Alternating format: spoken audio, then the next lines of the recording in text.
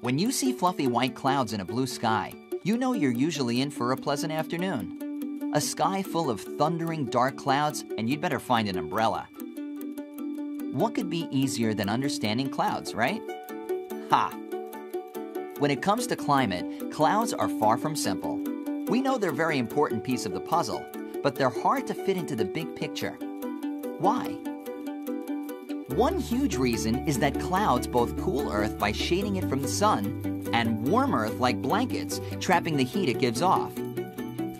Clouds cover around 70% of the planet at any given time, so they play a big role in determining how warm and how much water Earth gets. The thing is, scientists aren't sure how climate change is affecting clouds, or how clouds are affecting climate change, whether they're tipping the balance towards more warming or cooling, and how this will affect our planet in the future.